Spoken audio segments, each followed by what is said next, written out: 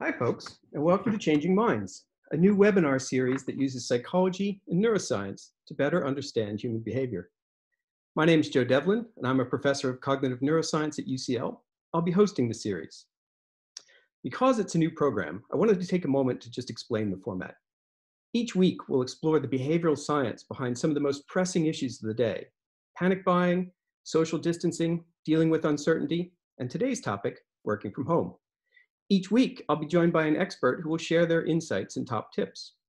We want the program to be as interactive as possible, so I encourage everyone to share your questions on the Q&A board.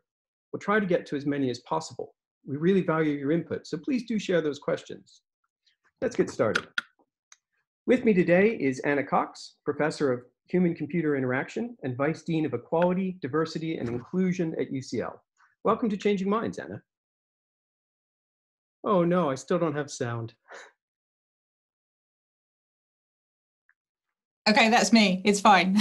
Brilliant. Okay, fantastic. Well, given that this is our first go, we're going to assume that there'll be some technical gremlins, and I'll figure things out as we go. Well, as I say, welcome to Changing Minds, Anna. Glad to have you. Thanks. It's good to be here. Today, we'll be discussing how to make the best of working from home, a situation we all suddenly find ourselves in. And I'd like to begin by asking you about your experience, Anna. What's working from home been like for you?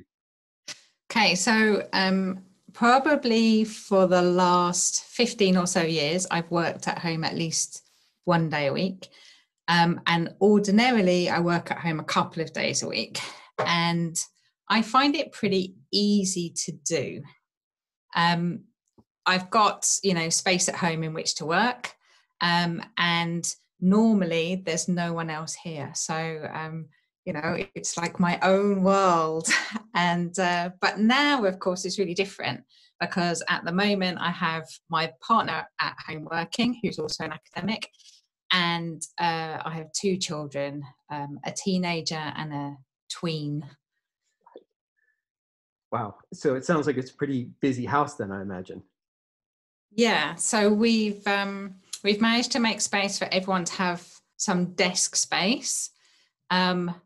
And that works really well when everyone's doing silent work, I suppose. But and then for them, for a lot of the time, that's the way it is. So the two children are both being sent work from school, and the one who's at secondary school is following the normal school timetable, and has some live lessons, which are quite interesting because I wouldn't know it was a live lesson until he's asked by a teacher to say something. And then all of a sudden I hear this little voice going over my shoulder.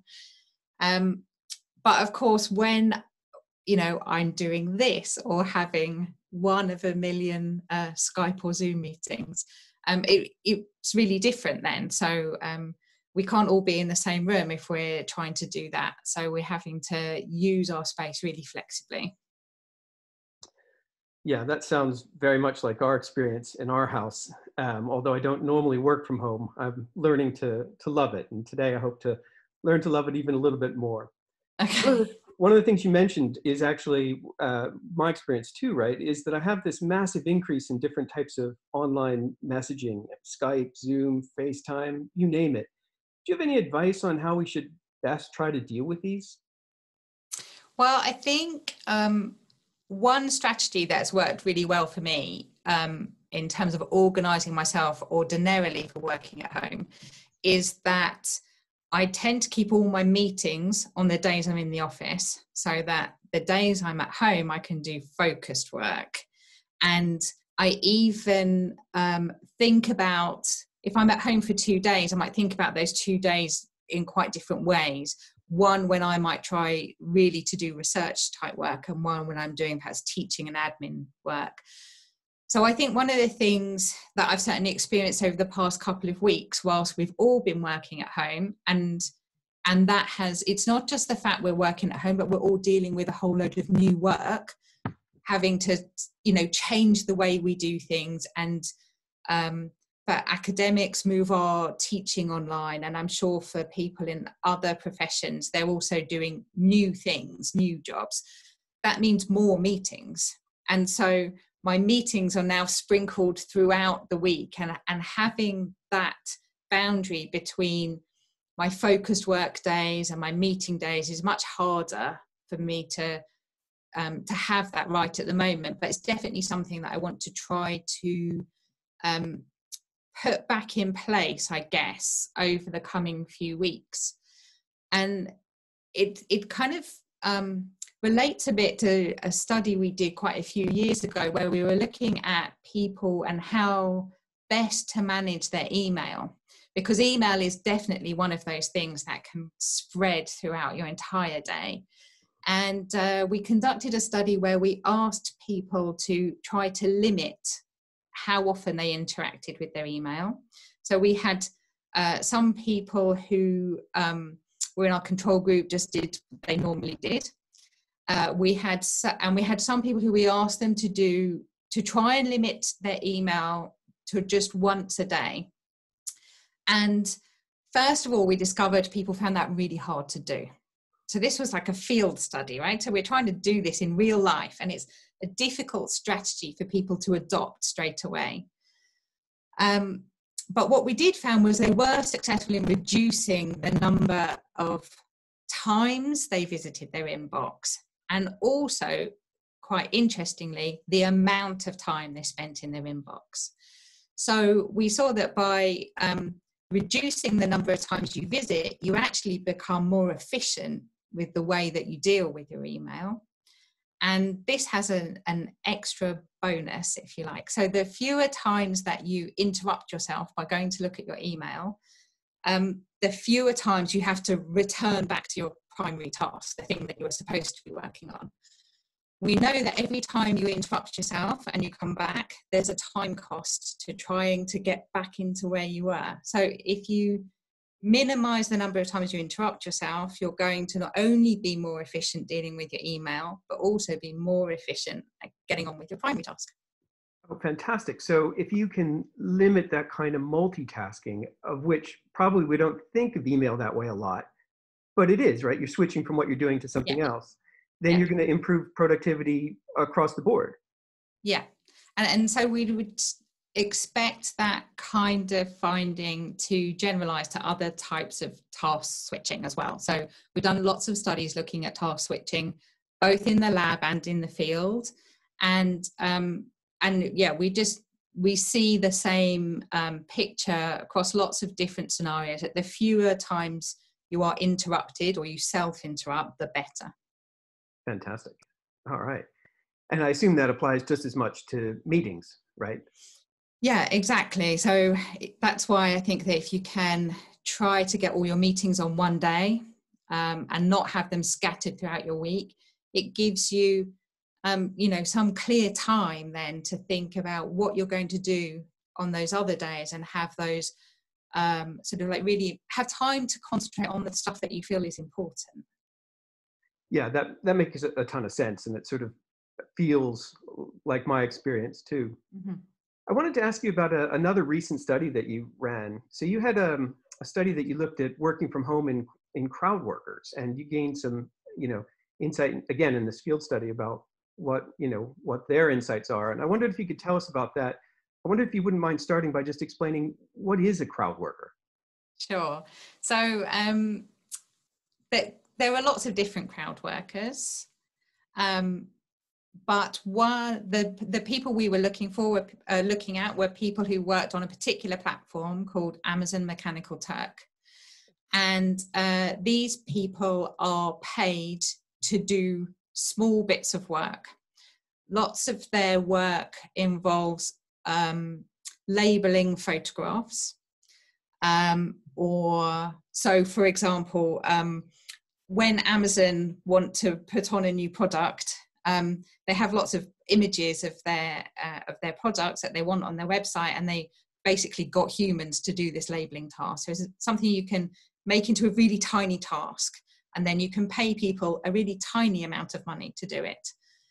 And these people also do other types of tasks. So they might be transcribing from scanned documents or filling out questionnaires. And in fact, a lot of psychology studies are done using these kind of online work platforms. But we conducted a study where we asked people to fill out a questionnaire telling us about their work environment. We gave them a series of different questionnaires in our survey, including questionnaires that help us understand how they manage their work-life boundaries, how stressed they feel about their work, and so on. And since then, we've also done further studies where we have been we've asked people to take a screen recording of themselves working, so we can actually see what they're doing when they're working. And we found all sorts of interesting things, particularly around the challenges that they experience in working at home. So lots of these people work at home, not all of them. Some of them are also doing another job. So for example, imagine someone who sits on the reception desk at a building. When they haven't got people coming in and out, they might sit there working on an Amazon Mechanical Turk as well. So these people are often switching between between different tasks in that kind of situation. And they are also trying to keep an eye on what other work is coming up. So they're looking at kind of like a stream of what jobs are coming up so that they can pick their next one. So they're getting ready for what other job might they do later. And when we looked at what they did and how they managed everything, we saw that as well as this sort of multitasking thing that we saw going on, there were all sorts of other distractions they had in their environment. And the ones that you might imagine everyone's experiencing now. So definitely people and pets definitely interrupt people. But there are also digital distractions. So people's email popping up, other things that might, they might get an instant message from somebody. And they also talked to us about how they had to work at all sorts of different times of the day and some of the challenges that created. Fantastic. So it sounds like it's a massive multitasking problem. And then there's also these boundary issues that are going on, not just in terms of life intruding in the form of your cat attacking the keyboard, but also, working at different times of the day to perhaps avoid, little children and things like that. Yeah. Did they have any, tips and suggestions, things that they found were, helpful in dealing with these things? Yeah. So I think some of the strategies that they had for fitting work and non-work together are kind of quite useful for us to look at the moment. And a lot of that is about kind of scheduling different sorts of activities at different times, I think. So really small tasks, like keeping an eye on something, keeping an eye on your inbox, keeping an eye on the flow of tasks that are coming in, you might be able to do whilst getting on with something else. So maybe whilst, stirring a pot on the stove, or if your children are busy playing with something, perhaps you can go and quickly have a look at something. But to really get on and do a piece of work over that's going to take up some time, even if it's 15 or 30 minutes, you need to schedule that. And try to minimize the distractions that are going to occur at the same time. But I think one of the things that was really obvious with these people was that because they're always on the lookout for new work, it's quite hard for them to really disconnect from work. And this challenge with disconnecting is something that lots of people experience when they have email on their phone. So if your phone beeps and tells you you've got another message, you think, oh, I'll just have a look. And as soon as you're in there, you're now looking at all of these other things. And so you get this situation where the boundary between home and work becomes really blurred. Like, are you having work time now, or is this home time? And that's definitely something that not only have we seen with these people, but also in some of our other studies that we've done with both academic staff and professional services staff at UCL. So we've seen exactly the same kinds of challenges experienced by those people. And And we've been able to learn from them some of the things that work for creating boundaries where you want to have them and maintaining them. So one thing is to, if you're fortunate enough to have multiple devices, then you might think about keeping one device for your work stuff and another device for your home stuff. So whilst we're all at home at the moment, that might mean doing something like taking work email off your phone so that you're only going to look at it when you sit down at your computer. And you kind of use the device to create this boundary and to separate these different parts of your life. But you can also use apps and accounts for doing this. So if you want to separate your work email from your personal email, or your work social media account from your personal social media account, then having different apps or even just having separate accounts can really help you sort of create those different parts and keep them separate from each other. And we were interested to see that people who have different boundary management styles, so there are some people who quite like to blur the boundaries, they don't mind that at all, and other people who really like things separate. So we were able to see these differences there, and we were interested to know whether the practices of the people who keep things separate might be useful for the people who are struggling with boundary management. And we've run workshops and also created some digital resources for people to learn how to implement these strategies. And the studies we have done so far we've used knowledge workers, junior doctors working in London hospitals, and also undergraduate students. And we've seen really positive impacts of people adopting these strategies when we've done measures of well-being and boundary management. So these are definitely things that we can learn to do and that we could expect to have some positive impact on how we're feeling. Yeah, that sounds excellent, and a really nice kind of concrete suggestion in terms of how to benefit. I'm just wondering, I mean, a lot of this is very digital focused and it's all about being connected. Do you recommend to people that they do like digital detox? Well, digital detox is sort of that phrase really has a kind of negative connotation, I think, because I think it is often put forward by people that think that digital is bad for you. And we see this a lot in the newspapers and so on, telling us that we should spend less time online. And I think there's very little evidence really to suggest that being online is bad. And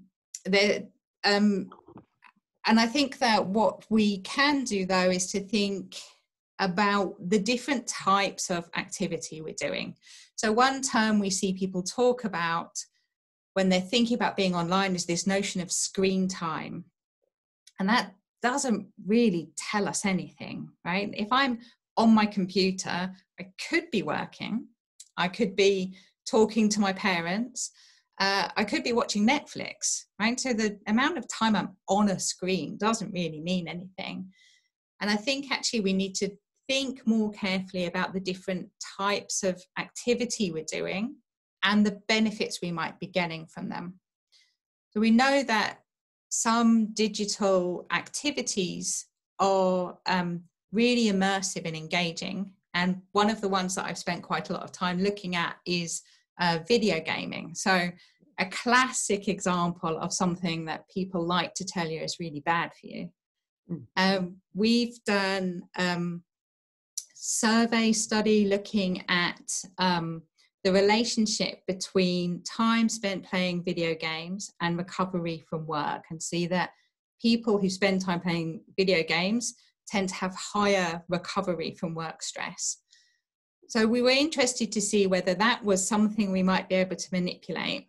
And both in a lab study and a field study, we've been able to show that if you take time out to play video games, you're much more likely to have a positive recovery from work-related stress. So implementing that into your daily schedule might be a really good thing to do.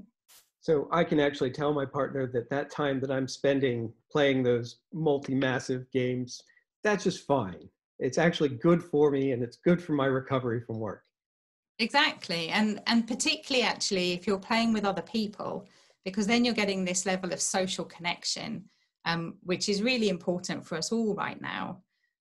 But of course, I've had to tell my children that playing games is good for them. And, you know, that does lead to some tricky conversations. You must be the most popular mom in that's definitely going to be the case. Fantastic.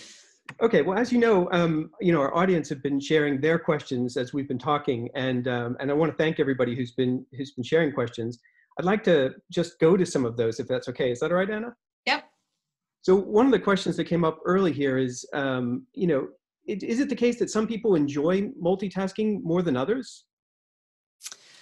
There is some evidence that some people prefer to multitask more than others. So there is and it is more of a preference rather than a skill, I think. But I think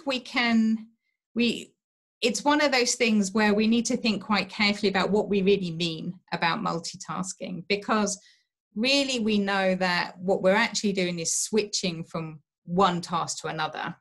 And we have so much evidence that this kind of switching is bad for productivity that even if it's the kind of thing you like, it's probably not a thing that you really want to encourage people to do. And is there any truth to this old idea that women are better multitaskers than men? I don't think we have any good evidence about that. Fair enough. Okay. So no excuses. Good. There's a question here from Francis who says, I use social media in my work, but I find it addictive and get drawn to it away from more focused report writing. Any practical suggestions? Just turning it off doesn't work. I always turn it back on again. So I think, if you're finding that it's really easy just to switch it back on, then there are apps you can use and things that you can install in your computer that will actually prevent you from going on and, accessing that, often for a particular period of time.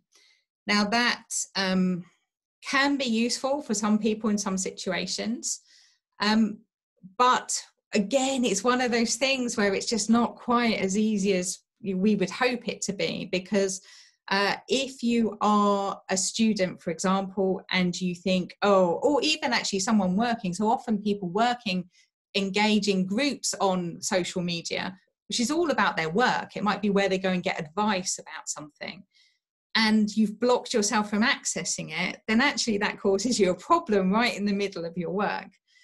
So, there are a whole load of apps available that you can go and use, but sometimes I think you might be better off just saying, okay, if I keep access to my social media on my phone, and then I'll put my phone a little bit further away from me, or maybe I'll leave it upstairs. And that boundary, like that extra effort you have to make to go and get it, means that you have to be sure that you really want to engage in it. So I think little tricks like that can be really helpful. Makes sense. Nice little life hacks. So I have a good question here that I really like, and they've asked, what do you suggest for couples when one partner is setting boundaries and the other is sort of mixing work and home life together? It's difficult, isn't it? I think it's about, I feel a bit cautious advising people about what they should negotiate with their partners. But I think it is about that negotiation, isn't it? Because sometimes if you're trying to disconnect from work and the person sat next to you on the sofa is doing their work, you feel sort of dragged into work, or maybe a pressure that you should be working. So perhaps negotiating time in when we will be working and time when we won't might work. But yeah, that's a really tricky one. And it's interesting in the sense that it speaks to differences in the way people see boundaries, right? Like for me, I really like sharp boundaries, and my partner is a little bit more flexible than I am, let's say. So I really resonate with that question. And it does become an interesting sort of negotiation and communication challenge between us to just sort of make some plans that work there. Yeah. But now I know I can use my digital video games as an excuse. I'm happier. Well, there you go. Yeah. Right. There's a question from Theodora who says, I'd love to schedule all my meetings for a specific day, but I'm at the mercy of others. Is there any way to manage having lots of meetings when you're at the mercy of others like that? Yeah, but they are things that, so there are things you can do, but it doesn't always work for everybody. So, for example, one thing you could do if you want to have some focus time without meetings is to schedule the time in your diary. So you've blocked it out. So then no one else can put a meeting in there. Now, if you work somewhere where everyone has access to your diary, you can't do what I do, which is just put an empty block in that time, right? Because people will look at it and think, well, that doesn't say anything. And they might try and schedule stuff over the top. So, you might have to come up with a special term that suggests you're meeting someone who they don't know or something. But yeah, just like trying to do that, or if you're depending on what your team is like or what position you have in that team, you might be able to set up normal practices within your work team so that maybe we always say we try not to have meetings on Fridays or something like that. There's a question here from Ritu. My apologies if I didn't quite pronounce that correctly, saying, does having physical boundaries, such as separate places to work, have any impact on your productivity? And if so, what happens if you don't? Yeah, so certainly having the physical boundary is the thing that certainly in recent times is a very normal way for people to work, that they go out to work and they come home. Now, of course, within history, it hasn't always been like that. There have always been people who work from home. And right now, I think the thing that is challenging is that we have been forced into this new situation. We're having to adapt to it. Because people do find these boundaries often useful, I think when you're trying to adapt to it, you have to realize that that's going to take a bit of time and that you need to find strategies to manage it. So if your home is big enough that you can have a space that is just for work, that might work really well. People use their sheds, they use cupboards, all of those sorts of things. If you can't do that, but you still finding it difficult, seeing your computer in the corner, you still feel like this pull to work. Even things like putting it in a drawer, covering it with a blanket, all of those things just to hide it away might be really useful. So definitely trying that physical boundary thing in the confined space of home might still work. And I think we have time for one more question. There's one here from Elizabeth who said, when we do all our work virtually, is there a risk that we miss out on the relationship building chat on the way to the meeting room or to the elevator? And if so, what's the consequence? Well, yeah, so I think whilst digital is really brilliant at some things, so we wouldn't be able to do this, right, without digital. And it does get us really close to face-to-face communication a lot of the time. But there are things that don't work quite as well. So yes, we definitely miss out on those water cooler moments. Lots of people are trying things at the moment, like having coffee together.